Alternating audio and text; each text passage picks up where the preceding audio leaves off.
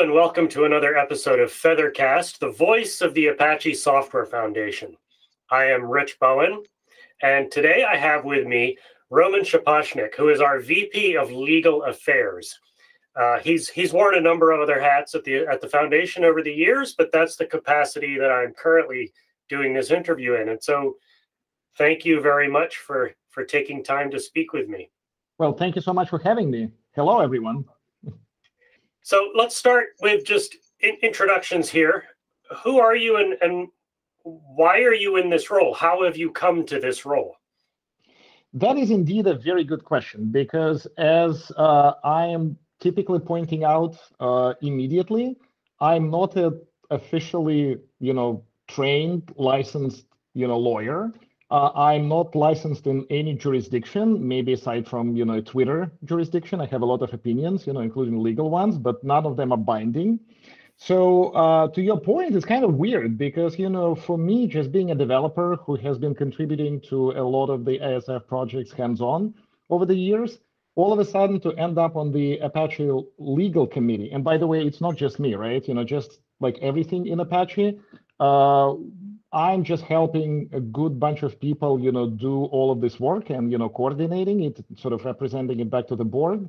But all of the good work is done by a whole bunch of really awesome volunteers who are collectively known as Legal Committee. So in a way, none of us are lawyers. I'm not a lawyer, and yet we're trying to help ASF as much as we can to stay away, from trouble, legal and otherwise.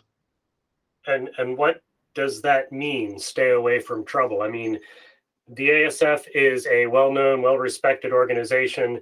Any company would be crazy to take us to court. It would damage their reputation. What sort of scenarios does the legal committee actually deal with in real life? That's actually a really good question, because I think that's how people typically misunderstood what we do, here at ASF, on the legal committee at least. Because they always map ASF corporate structure to a traditional corporate structure, right?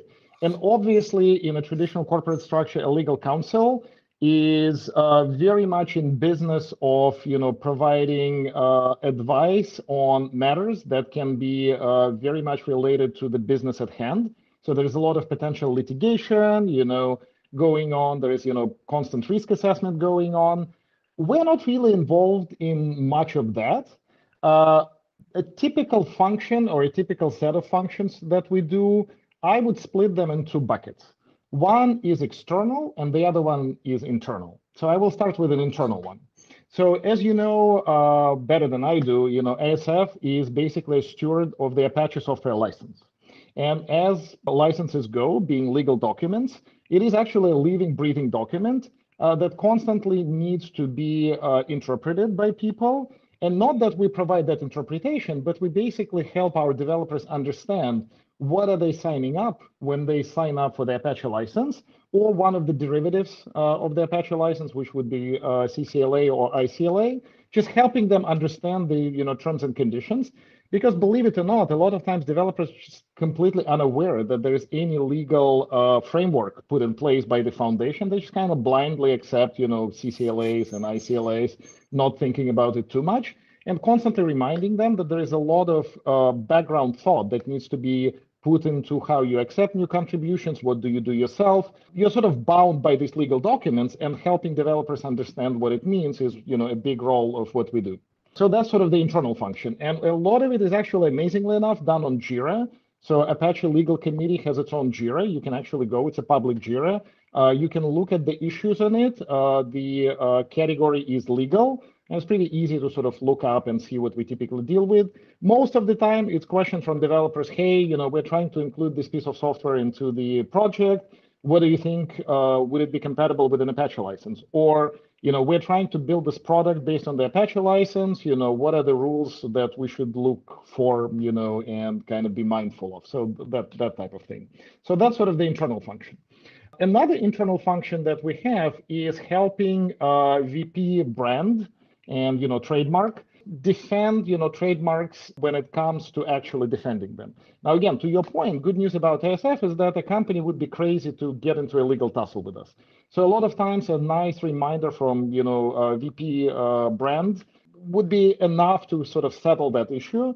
But sometimes, very rarely, we actually do get involved in sort of drafting angry letters, in a legalese, that would compel the company to do something that they might not otherwise want to do. But most of the time, it absolutely always has to do with improper use of our branding, be it, Apache logo, Apache names, or any of that sort of things.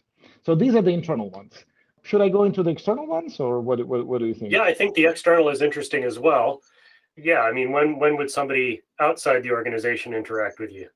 Yeah, exactly. That's actually how I ended up on a legal committee, partially because I used to be on the other side of that process. So in my Okay. corporate life, I somehow ended up being in a lot of collaboration with, corporate legal counsel when a company would decide to start participating in the open source in a big way, right? So suppose a company has an internal project, maybe a product even, and they all of a sudden decide that, they need to reap the benefits of a community development and, more of a collaborative style of development. Then, of course, the decision becomes, well, we need to donate that piece of code to one of the open source foundations.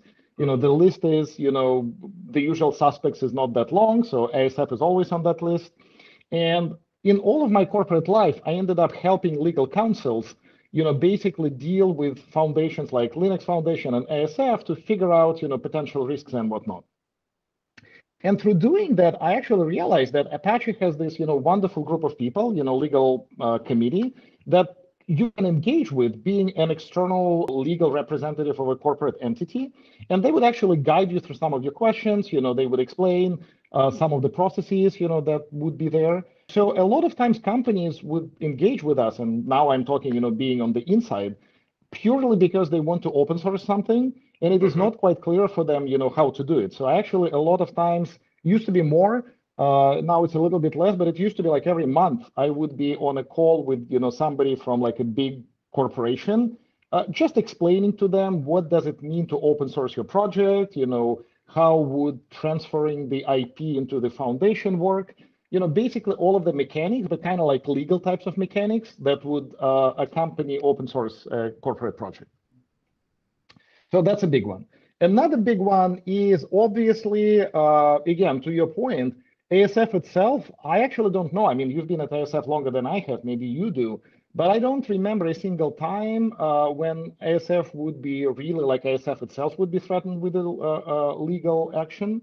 But we Not that do I get recall. Exactly, exactly. But we do get involved a lot in subpoena business because a lot of times when a third-party lawsuit is going on, obviously there cannot be a lawsuit that has to do with software these days without involving open source, right? Because, almost all corporate, closed source and proprietary projects have at least some percentage of open source in them.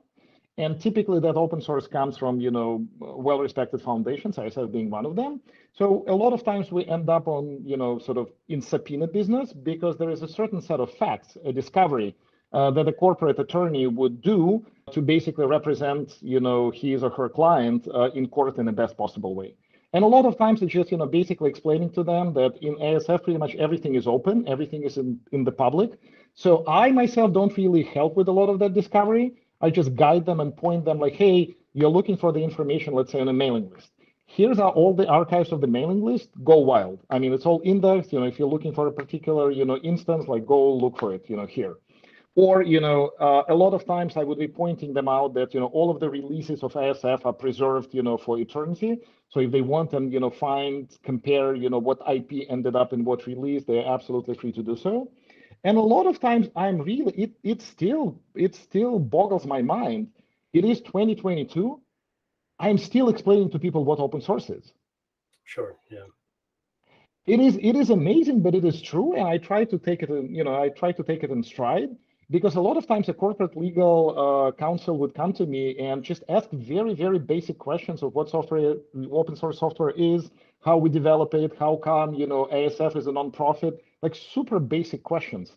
So a I lot had of one it of those is, meetings today. So oh, really? You did? So then then you're absolutely well aware. So I yeah. call it education business. I call it like kind of like kindergarten of open source. And we all have to do it, but a lot of it actually falls on the legal committee.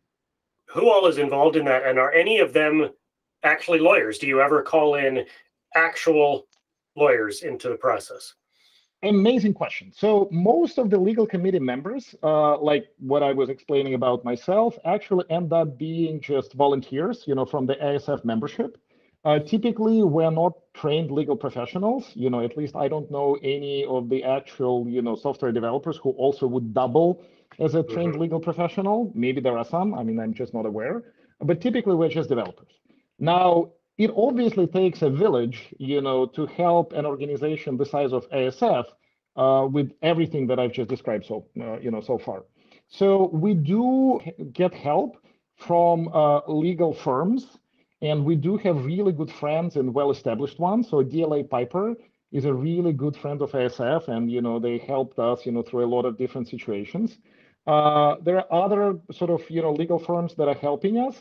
Typically, people in those firms, give us a certain amount of hours pro bono, which is amazing because, again, ASF is a small, relatively speaking, software foundation. We don't have like a huge legal budget. But a lot of times, for things that especially get into subpoena business, type of a situation, we end up footing a little bit of a legal bill, to draft an opinion or clear up the language or basically make sure that the writing that we do as, developers who are just curious about law and know a lot about law, but are not trained legal experts, what we have wrote would stand in court or would even be sort of admissible in court. So we do kind of have a mixture of both. And what's amazing that even professional lawyers, in a way, are volunteering at ASF. I guess it's the magic of ASF. We make everybody volunteer at least a little bit. Earlier this week, I watched and listened to our president, David Nally, speak before the Senate. Was the legal committee involved in any way in preparing his statements? We were absolutely involved in working through the situation that arose when Log4j vulnerability got published. Typically in ASF, anything that has to do with CVEs and those types of huge vulnerabilities get through a security group first. But then we on the legal committee get involved, especially if there is a potential for additional legal work that may result from it. And in this particular case, I feel like the hornet nest has been kicked enough so that the governments get involved, private corporate entities get involved. So it was more of a heads up for us. We reviewed a few potential, ways of addressing an immediate concern when the vulnerability got published and the ASF response got published. David's statement in its entirety wasn't really reviewed in any sense, but given that he's a very trusted member of the Apache sort of executive team, I mean, there was no need for that. But typically, our directors, know when to come to us, and a lot of times they would come to us ahead of time and ask, like, "Hey, what do you think? Should we say this or that?" But I think David's example was a really great example of what value ASF provides, right? Yes, we're a completely ragtag group of volunteers, but when when we're called, there's actually always somebody to pick up that proverbial phone, right? And David actually being there in a testifying in the Senate in the official capacity, I think is a good example of why ASF is so valuable. Because at the end of the day, the buck stops with us, with directors, and whoever wants to get to any kind of to the bottom of any kind of situation actually gets somebody from the ASF to work with them. One of the big advantages of having a project in a foundation like Apache is that I don't have to care about all this stuff, right? I mean, is there any sense that I, as a developer on an Apache project, need to care about what you do? I think you do. And I think, it kind of comes in two different categories. First of all, when you join ASF as an individual, you are signing a legal document with us. That legal document is called ICLA, Individual Contributor License Agreement. And it actually stipulates a few things that, just like any legal document, I mean, you really should read it carefully before you sign it. Because you're effectively signing up for certain things, like, let's say, making sure that your contributions are yours, right? Making sure that you understand what it is for you to license out your contribution, right? So you don't, complain later on. So understanding those things is very useful. And I would say not just ASF, but any project, any foundation a developer contributes to, you really should understand it. Good news is with ASF, you can talk to a legal committee, you can talk to myself, and we can try to guide you and explain you, what it means, right? Now, once you become especially a committer on an Apache project, you sort of like the bar of responsibility raises a little bit because Apache is super paranoid about IP provenance.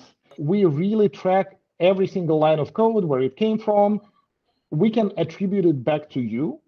And what it means is now you're on the hook, talking to people who are contributing code, not being committers, to basically explain all of that to them. So now you sort of graduated from a student to a teacher, right? Mhm. Because like a random person who just contributed, a huge patch, you look through it and you see copyright statements, from weird places. As a committer, it is now your job to make sure that you work with that contributor who is not a committer to basically clear up any kind of confusion that maybe they're about, where that IP came from. So you sort of become a steward of a project, right? And especially the bar gets kicked up a notch if you join a PMC, then that is even higher level of responsibility. And all through that progression, you kind of increase the level of exposure to the legal side of the ASF. So to answer your question, I guess if you just what I call them drive-by contributor, and I don't mean it Mhm. derogatory, right? I Sure. mean like people sometimes, have a very small issue to fix. They just send you a patch. Sometimes they wouldn't even follow through a Jira or any kind of formal process. They're like, here's the patch, on the mailing list, do whatever you want with it, right? Like probably those types of people don't really have to care about, legal implications. But anybody who is officially associated with ASF, I think they kind of do it, just, different spectrum of how much you should care. So I think you've clearly articulated how your committee helps the foundation itself. Tell us a little bit about how that benefits end users, downstream consumers, customers, corporations, and so on that rely on what we do. Interestingly enough, it is all about reputation. So ASF, not just because of legal committee, but just because of our absolute paranoid focus on IP and IP provenance, has basically built a reputation of a safe place to take software from. Now, again, it doesn't mean that we don't really run into tricky situations from time to time. And every single corporate entity I've ever been at basically runs their product through scanners like Mhm. Black Duck or Palamida or any kind of formal scanners. And sometimes they uncover things that we could have done better. But inevitably, with pretty much like 100% accuracy, every single company I've been at, and I've been at companies as big as EMC, right? It's like really huge companies. Pretty much every single time, the scan result from all of the software that comes from ASF comes clean. ASF is basically known for producing one of the cleanest, software in terms of IP management that you could possibly imagine. And to me, that is one of the biggest values that we provide to the downstream consumers, especially if those consumers happen to be corporate entities, because they perceive us as the safe haven, as the safe place to take the software from. Now, again, you could look at it and say, like, well, but Roman, they do it because our software is awesome. True, it is. But at the end of the day, they also do it because it is safe. So basically, given a choice between a library that is a random project on GitHub and a library that is maintained and checked by the ASF, inevitably it will be the ASF's library that takes precedence.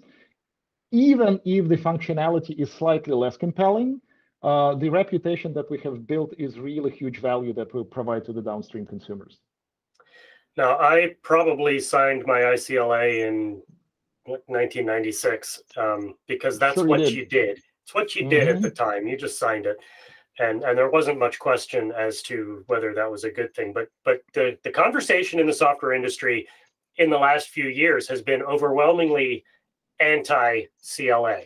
While I hear some people saying, "Well, Apache's an exception," there's still this anti-CLA conversation going on. So, what's your thought on this? CLA, DCO, nothing. Trust people. Keep your own copyright. What's your take on this conversation? Really good question. And it goes without saying that all of my opinions here on this podcast are just my opinions. But in Sure. this particular case, it goes doubly so. So like what I'm about to say is purely my opinion. I'm not wearing any official hat, but nonetheless, here it is. So I'll start with where I would give those people like I would give them a point. I think anybody who is pointing out to us that CCLAs, corporate CLAs, are redundant, they probably have a point. And we have them more out of a habit and a little bit, belt and suspenders type of a strategy. Like, they don't really hurt us.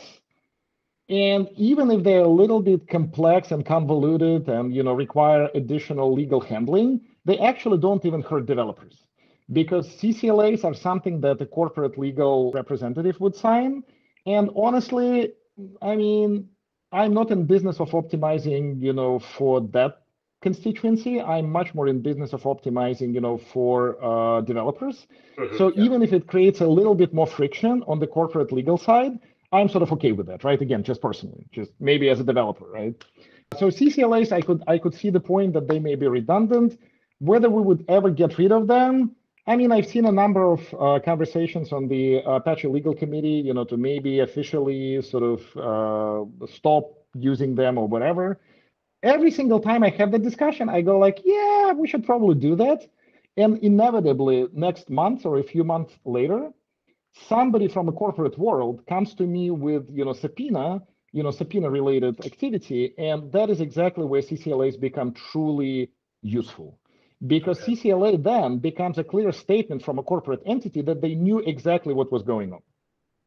It wasn't up to individual developers, it was the corporate entity that knew what it meant to contribute software to the Apache Software Foundation. No ifs or buts. So that actually makes a legal case much clearer in that particular respect. So they do play their role. They're not really required. I think you can establish the same sort of set of facts even with ICLAs. You don't have to use the CCLA, but they make your life slightly easier if you ever end up on the receiving end of a subpoena. Now we come to the true, VI versus Emacs, type of a discussion, right? ICLAs versus DCO. DCO, by the way, stands for Developer Certificate of Origin. DCO started in a Linux ecosystem, right? Linux kernel, to be specific, ecosystem. And now I'm about to make my most inflammatory and contradictory statement, which is, I think Linux kernel was sort of mismanaged from the IP management perspective to begin with, simply because it was one dude's project, right? Nobody expected it to grow as big as it did. So once it did, the question then became like, what do we do about all of those contributions that on one hand were done under the guidance of the inbound license, equals outbound license, which is, GPL in that particular case. So the implicit assumption was that everybody who was contributing to the Linux kernel was contributing under the GPL, right? That was sort of the inbound license. But that's just an assumption.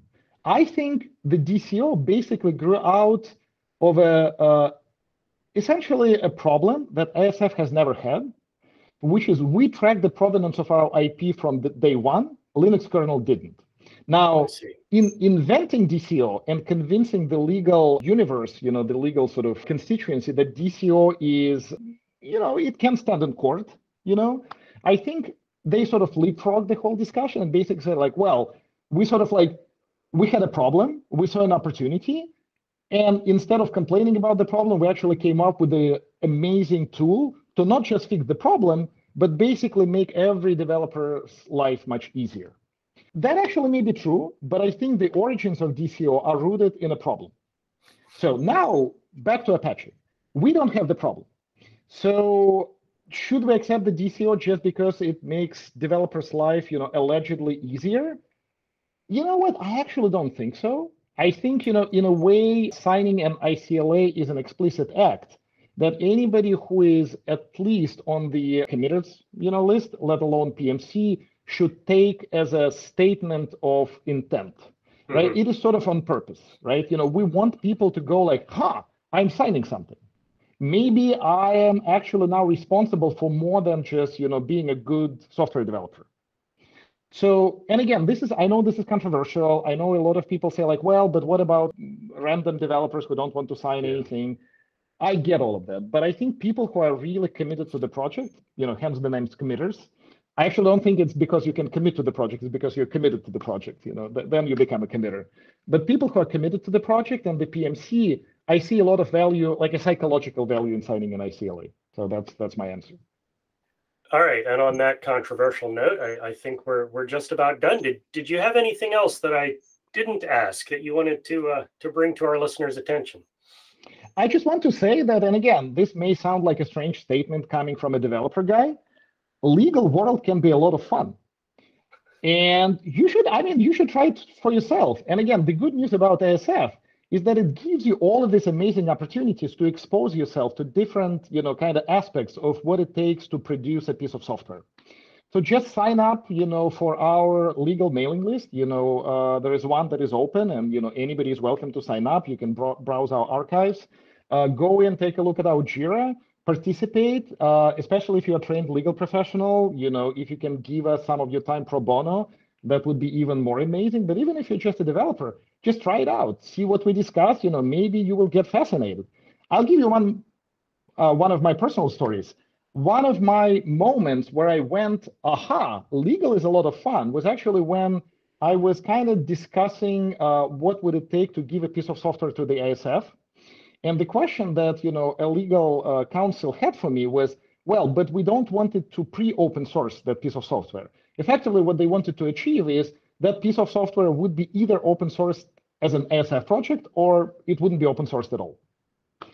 And we actually had to come up with this really elaborate scheme that sort of reminds me now of smart contracts, where we would effectively calculate a hash sum on the tarball that would then be given to the ASF, but we would only put that hash sum into a legal document, basically saying, if all parties agree, then the content of the tarball that hashes to that hash sum would be given to the ASF as the initial code donation.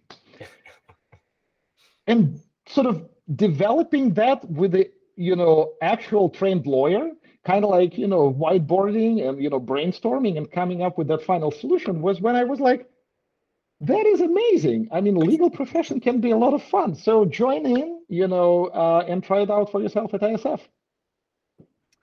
Thank you, Roman. Thank you so much for your time. And thank you all for listening to Feathercast. Thank you for having me. Bye-bye.